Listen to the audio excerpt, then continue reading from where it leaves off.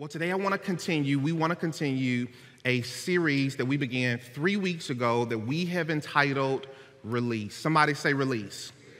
Somebody say it again. Say release. In this series, we're learning how to respond biblically to life's offenses. Jesus said in Luke that offenses will certainly come. It's a part of life. If you live long enough, you will run into people who don't say it right, people who don't do it right, and we're learning how God wants us to respond to those offenses. In lesson 1, we talked about what forgiveness is not. In lesson number 2, we talked about what is forgiveness, how do we understand forgiveness, and on last week, we looked at why should we forgive? Why is forgiveness important? And in this 4th lesson, I want to teach from this topic how to overcome offense. If Jesus said that offenses will come, it's not a matter of if you're going to be offended, it's a matter of when. How do we overcome them? How do we ensure that we don't get stuck in the past, don't get stuck in the hurt? I want to use as a backdrop for the teaching a story from the life of Jesus. It's found in several of the Gospels, in Matthew and Mark and Luke. I'm going to share the story. We won't look at the verses.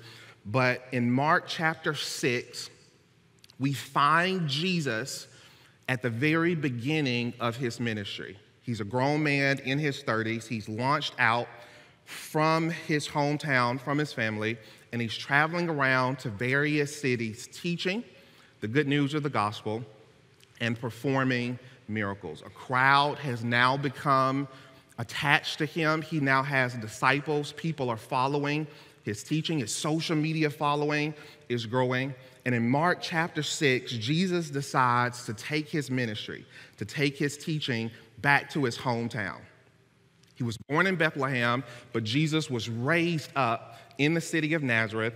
And Mark says that one weekend, Jesus went back to his hometown of Nazareth. Now, we would all imagine that if you're going back home, if you're going back with mom and them and cousin them, this is a friendly group.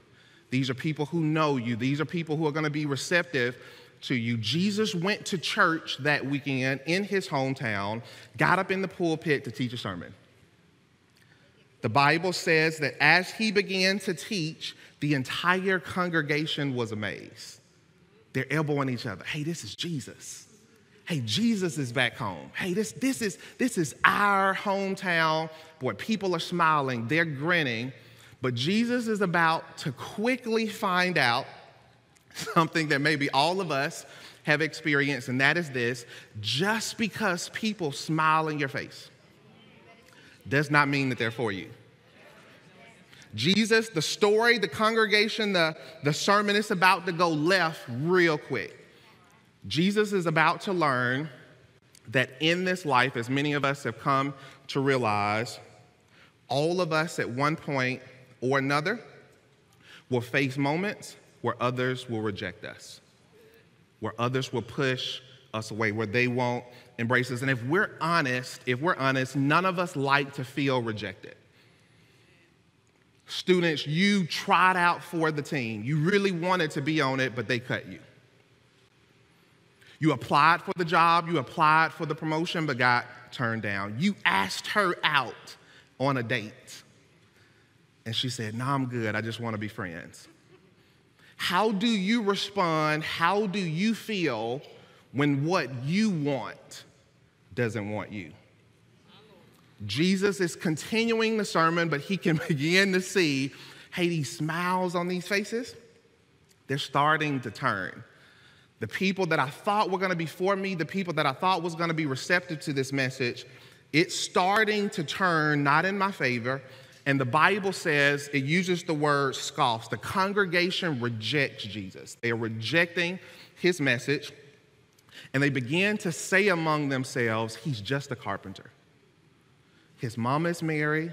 We know his brothers. His sisters live just around the corner, right around the corner from us. And the scripture says in Mark that the congregation rejected Jesus to the point because they were deeply offended. Not just offended, Mark says that the congregation was deeply offended at Jesus, and they did not believe in him.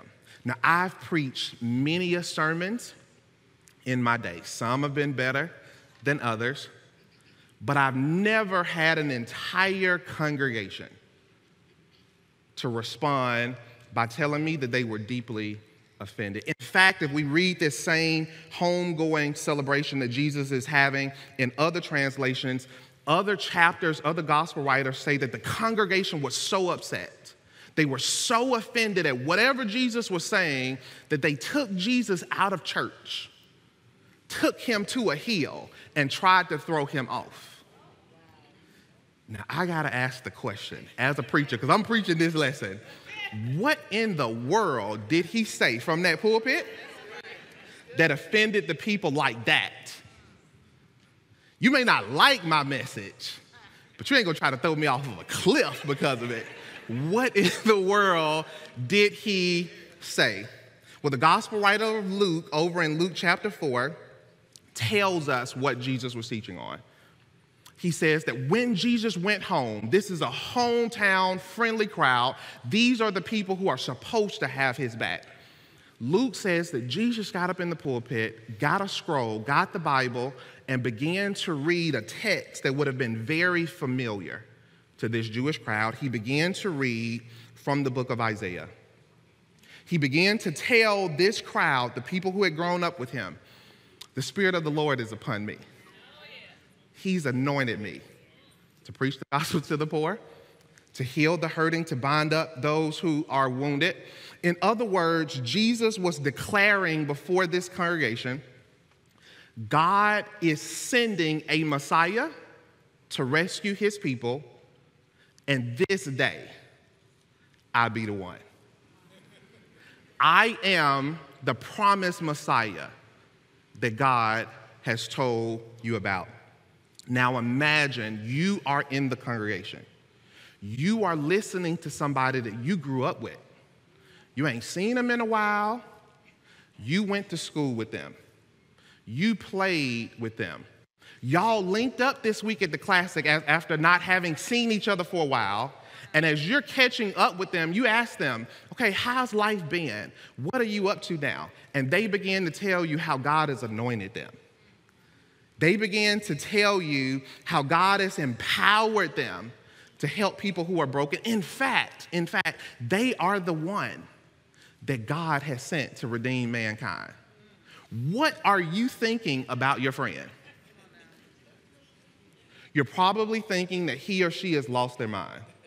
You're probably thinking, okay, I ain't seen you in a minute, but we got to get you some help. And the congregation was thinking the same thing about Jesus. That's good. We know him to be the Son of God. We know him to be the Messiah, but this is a person that they went to school with. It's people in this congregation who helped raise him. He's not Jesus to them. This is little Jesus. I went to school with little Jesus. I was in the wood shop with little Jesus. They called him a carpenter. That was not a compliment. What they were saying is, just a few months ago, I took my dinner table to his shop to get fixed. This is the same guy who was fixing our rocking chair. And now he is telling me that he has come to save me. This little Jesus. The Bible says that they were deeply offended at him, and their offense blocked what God wanted to do and was even able to do in that city. Talking about how to overcome offense. We're going to use this story of Jesus as a background. I'm going to refer to it as we're going through some of the teaching points in the lesson. Let's talk first about offense. What is it? Offense is a feeling of being insulted, slighted, or wrong. The congregation is feeling insulted. Who do you think you are? Who said I needed to be saved? I am believing God, Jehovah, for a Messiah. I promise you, Lord Jesus, you are not him. They're offended They're slighted. What is offense? It's unresolved hurt or resentment. What is offense? It's anything that becomes a hindrance to others and causes them to fall by the way. When you get over into a place of offense, you can't move forward because the offense is blocking you. It becomes a roadblock to you moving forward. Their offense toward Jesus became a roadblock. In fact, in Mark chapter 6, verse 3, the Message translation, it says that the congregation tripped over what little they knew about Jesus, and they fell sprawling, and they never got any further. They weren't able to get past, I know you. Wow. Come on now, come on. Dude, Jesus, don't come at me like that. Yeah. Don't come at me like that. We were in the same classes. We were running around the same hills, and now you are telling me that you are the promised Messiah? They got offended. What is offense designed to do? Offense is a tool of Satan designed to do two things. He designs offense to cause you to misplace your focus and to bring about separation or division. Whenever Satan anoints people, and Satan will put people on assignment to get on your nerves. My Lord, come on now. He will empower people to go about trying to offend you, trying to get you in your feelings. He's after two things. One, he's after your focus. He wants you to focus on the hurt. He wants you to focus on the pain. He wants you to focus on what they did to you, what they said to you. He wants you to focus on how that made you feel. And again, I told you that over in Luke chapter 17, verse 1, Jesus said, I need you to understand, disciple. I need you to understand, believer. You're not in heaven. You're surrounded by real, flawed people. People are going to do what people do. Because people are going to people, Jesus said, offenses will come. If you look at that word offense in the original language, it literally means the part of a trap to which bait is attached to entrap an animal. The root word of that word offense means the part of a trap. You're trying to trap an animal. You're trying to catch an animal. So you're going to put bait on a part of the trap. You're hoping to do two things. You want the bait to be attractive, because you need the animal to focus on the bait. But you also need the animal to focus on the bait to the point that they don't see the trap. You got to hide the trap. If they see the trap, they're not going to go after the bait. What is Jesus saying by using this word? He is saying that Satan baits us with offense. He's after your focus. He wants you to focus on how they hurt me. You don't know what they did to me, Pastor MK. I cannot forgive her. I can't forgive my mama. I refuse to forgive him. He wants you to focus on the bait so that you don't see the trap. If we're trying to trap the animal, we're trying to get the animal to lose their freedom. Come on. Satan is after your freedom. So he'll bait you with offense. He'll allow your boss to acknowledge everybody but you. He'll anoint your siblings, and our family members know how to push our buttons. He'll anoint our siblings to get us offended because he's after your focus. He wants you to misplace your focus so you don't see the trap, but he's also trying to separate and divide. Come on, teach. Satan knew that if Jesus goes back to this congregation, this town, he's going to turn the place upside down. He's going to come out healing folk. He's going to come out delivering folk. So I got to get the congregation offended at him so that they can separate themselves from him. So that they can separate themselves from what God could do. Satan is always trying to separate and divide. How do offenses come? They come through words. It was what Jesus was saying. This day, this scripture is fulfilled. It was what he said. Offenses come through actions. Sometimes it's what people do. Come on, Jesus. Come on. I know you done been away for a little bit, but don't come back up in here. Don't come in Nazareth acting brand new. We know your mama. That's what they were saying. We know your mama. We know your brothers. Your sisters live right around the corner. Don't come up in here acting brand new. They were offended by his actions. Sometimes offense comes because of disappointment. I'm believing God to send a deliverer. I'm believing God to send a Messiah. We're oppressed. We're under the Roman government. We're waiting on God to send help. And the help that God is going to send us is in the form of little Jesus. They were disappointed. And sometimes offense will come because people disappoint you. You were there for them in their time of need. You showed up. You were present. But the moment that you hit adversity, the moment that you have a challenge, the moment that you're in need, all of the people that you were there for, they're nowhere to be found. You were calling them, but they're not calling you. Sometimes we're disappointed in people, but if we'll be honest, if we'll really be honest and take off our church mask, sometimes our disappointment is we're disappointed in God.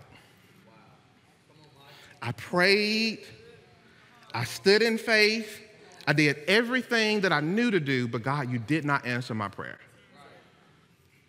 I prayed for them to get better and they didn't.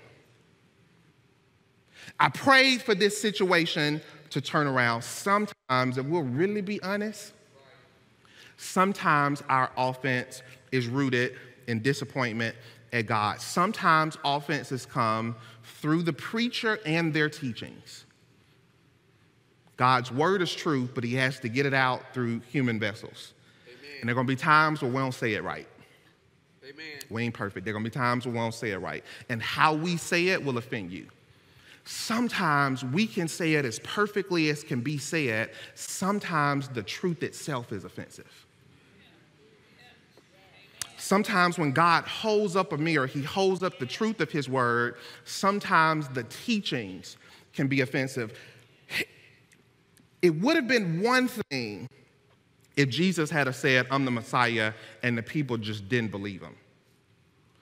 But man, Jesus was bold. Jesus was bold. You meditate and look at that scripture. The Bible says that Jesus began to see the room shift. He began to see the congregation kind of frowning up their nose against him. And the scripture says that he began to call out their unbelief from the pulpit. He began to tell them, hey, listen, I know y'all don't believe this. I know y'all don't believe what I'm saying. But y'all aren't the first people in history to not believe one of God's prophets. That's what he told them. He said there were Old Testament prophets. Elijah, y'all ain't believe him, but God sent Elijah. God sent Elisha. Y'all didn't believe him. So it's not surprising to me that y'all aren't believing me. And the Bible says that they got so upset at him calling them out, so upset at his teaching, that they tried to throw him off of a cliff. How do I overcome it? If Satan is gonna make sure that people offend you, if he's gonna make sure that you're not gonna get through life, not gonna get through school, not gonna get through work without people offending you, how do you overcome it? Because God wants you to overcome it.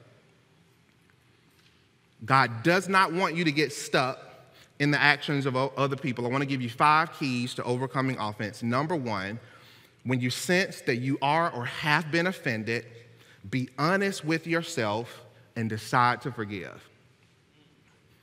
When you sense, okay, what they said to me, what my classmates said to me offended me. What my spouse said or how my spouse said it offended me.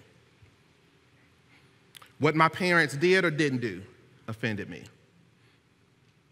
What the pastor did or didn't do offended me. When you sense that you are or are or have been offended, be honest with yourself. God can't help us if we're pretending. Be honest with yourself. That bothered me. That hurt me. I know I'm a grown man, but that hurt me. That be honest with yourself, and you got to make a choice to forgive. Sometimes Christians say, well, I'm trying to forgive. I'm in the process of forgiving. No, what that person is saying is that I am waiting on getting a forgiveness feeling. When you are truly offended, you're not going to feel like releasing it.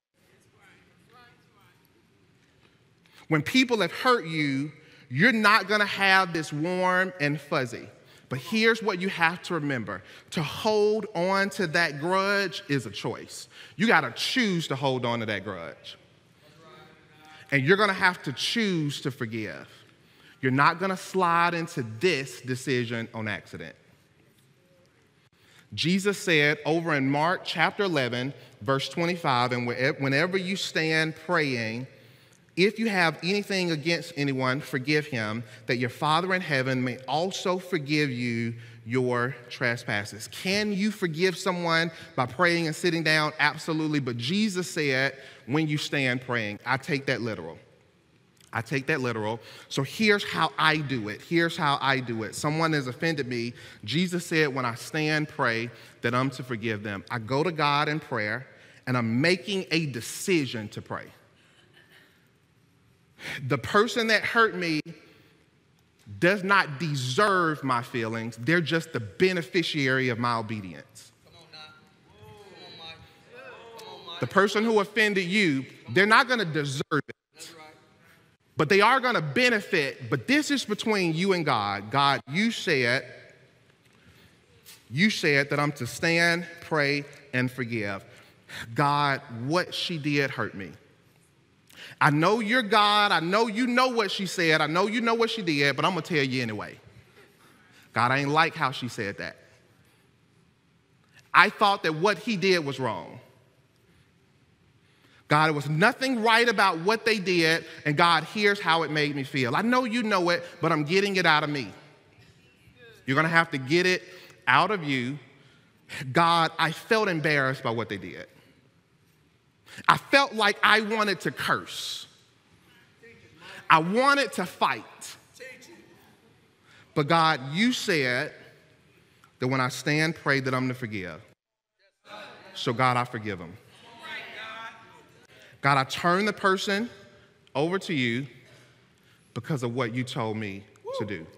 You're going to have to make a decision to forgive. How do you overcome offense? Number 2, you're going to have to spend time getting rooted in God's word.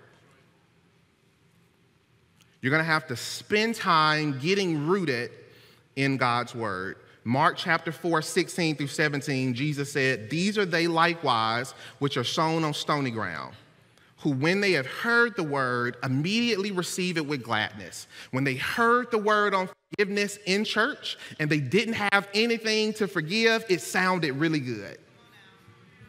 It sounded like, yeah, I can do that. I can put that into practice. Keep on, Pastor. Keep on. But Jesus said, these believers have no root in themselves. He said, so they endure only for a time, and afterward, when affliction or persecution arises for the word's sake, immediately, Jesus said, they're offended. When they leave out of church and they hit a hard place. And Jesus said that the affliction comes for the word's sake. Sometimes Satan will stir people up, again, to get you to misplace your focus and to get you off track. And you haven't done anything wrong. They're talking about you and cracking on you at school, not because you've done anything wrong, only because you've done something right. Sometimes people are going to talk about you because they're jealous. I want what you want. My life doesn't match yours, so I'm going to stir this up. Jesus said that the people who don't have root in themselves, it was Pastor Mike's word, but not theirs. It was the preacher's revelation, but they didn't spend enough time in it after church to really get it down on the inside of them. Jesus said that people endure only for a time. Psalms chapter 119, verse 165 says, "Great peace have they which love thy law, and nothing shall offend them." That does not mean that offenses won't come. That's not a contradiction. It is saying that if you spend time in God's word, if you spend time meditating on what he says, Satan can't trip you up with the offense.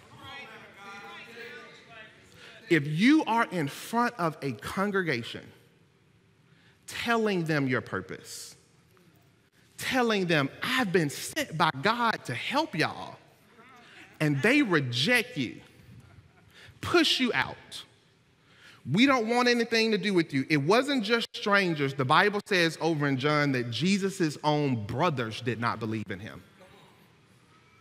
In another instance, Jesus was preaching. His mom and his family showed up at the service to do an intervention. We think Jesus has lost his mind, but we love little Jesus. So we got to step in here and get him back on track. The Bible says that when Jesus heard, they came to him, stopped the sermon. Hey, your mom and your brothers, your family is out here. The Bible says that Jesus knew what they were trying to do. He didn't even go out and greet them. He said, who are my mom? Who are my family? He said, the people who are my family are those who are going to obey the word. Why did Jesus not get offended at the rejection? Cool. You tripping about me, I'm going to trip about you. He did not trip about the rejection from the congregation, and it was real rejection. These were real words. These were real grown men picking him up, trying to throw him off a cliff. He didn't respond and retaliate because he had spent enough time getting rooted in who God said that he was. You may not believe it. Jesus is thinking, you may not believe it. You may reject the fact that I'm called by God, but I've spent enough time with him to know what he says about me. And your rejection and your words will only have the weight that I attach to them. That's good. The reason that what they're saying about you is bothering you like it is because you haven't gotten rooted in what God says. When you spend enough time hearing what he says about you, hearing what he says that you can do. Pastor Mike just gave him that church. He gonna be leading the church, but that's just because he his son. He just gonna be leading the church. Pastor Mike just gave that to him, a bit more qualified to lead that church. If I don't have a revelation of what God has said to me, if I hadn't spent enough time to understand, you may reject the call, but I ain't called myself. I've spent enough time with him to know I am called. Then the Bible says that those who love the law, love the word, spend enough time in it, they'll overcome the offense. How do I overcome offense? Number 3, get a revelation from the Holy Spirit of your set place. This will help you with church hurt. Church hurt is real. I wish that saved people didn't offend, but they do. Saved people will tell your business. Saved people will talk about you behind your back. Saved people will reject you. And here's the problem. You can leave Faith Chapel, go somewhere else. But wherever you go, no matter how amazing the church is, no matter how great the pastor is, you spend enough time there, you're going to run into people. You stay plugged in enough there, you're going to run into people, and people are going to do what people are going to do. It's just a different flavor of it. But you spend enough time with them, there's no such thing as a perfect church. So if I'm going to get offended here, if I leave here and I'm going to get offended somewhere else, then we have to spend enough time with God to find out what church has he called me to. And when they don't say it right at the team meeting, I got to ask myself, did what they say change what God said? When they don't celebrate me, when I don't get a medal, when they send the email out acknowledging everybody and don't say squat about what I did, and I worked harder than all of them, did that change the instruction that God gave me? If God tells you to leave, leave. Because the worst place that you could be is Faith Chapel when he's told you to be somewhere else. But the reverse is true. The reverse is true. The worst place that you could be is to leave here, go somewhere else, when God's instruction to you was to be here, was to stay here. You have to get a revelation from the Holy Spirit. God, where have you called me? He said, I will give you pastors. Not we're going to vote on it. Not we're going to take a poll. I'm going to get your input. You get mine. He said, I'm going to set pastors over you. I'm going to give you pastors. You have to take time to listen to him. Number 4, how do you overcome offense? Put a guard over your mouth. My God, today. My God, today. If you want to know if you're really growing as a Christian, pay attention to this key. Because immature people get offended and they tell. They get offended. God, you told me to forgive, so I'm forgiving, I'm standing, I'm praying. But listen, when I get on that phone call and I start hearing other people and how my offender did the same thing to others, yeah, you're right. He is like that. She is like that. What do I do when I am offended? What should you do? You've prayed the prayer.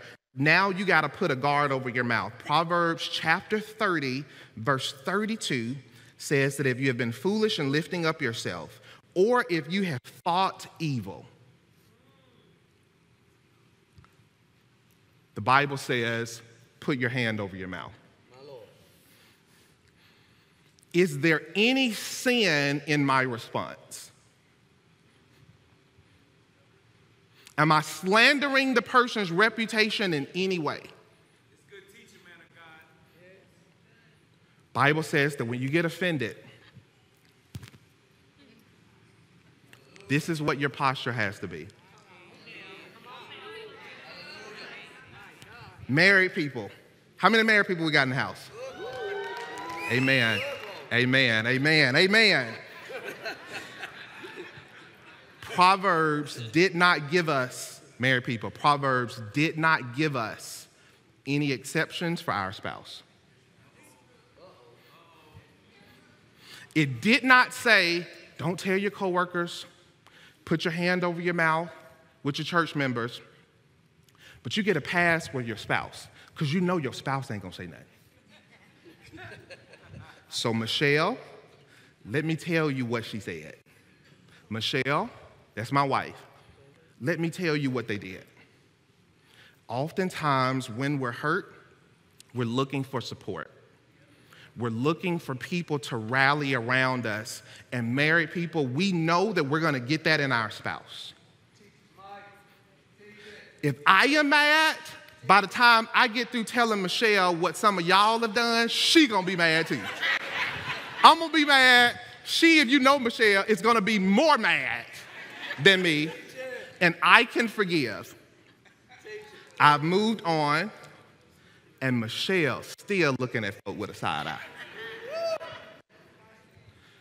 Jesus did not give us, married people, any exceptions for our spouses. Men, your job is to protect your wife. You're not protecting her. When you take your offense, tell it to her.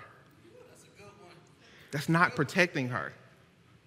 There's some things that I have to quarantine. I have to take it to God, tell him, but I'm not going to tell Michelle because unforgiveness is contagious. And that leads me to the fifth key. What do I do to overcome offense? You promptly confront those who have offended you.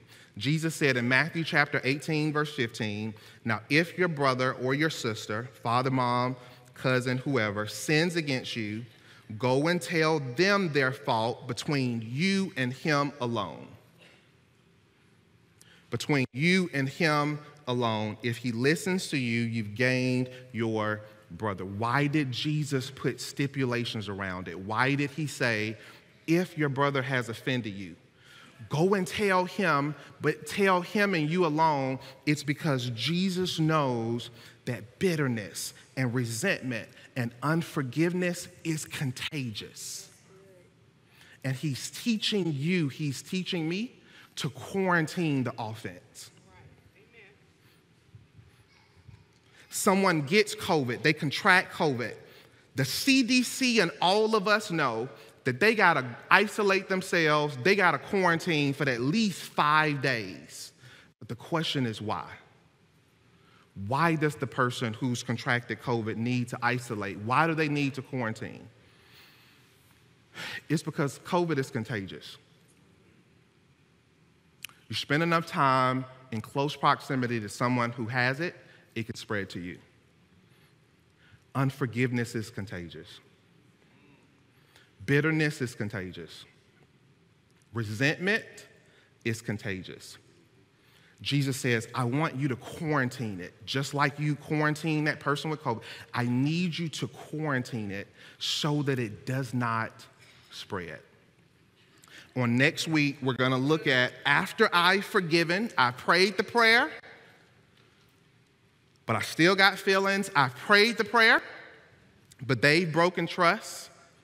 How do I navigate through broken trust? Do we just jump back in and the relationship is back where it was? If we said that trust and forgiveness are not the same thing, forgiveness and reconciliation are not the same thing, how do I navigate through those factors? Amen?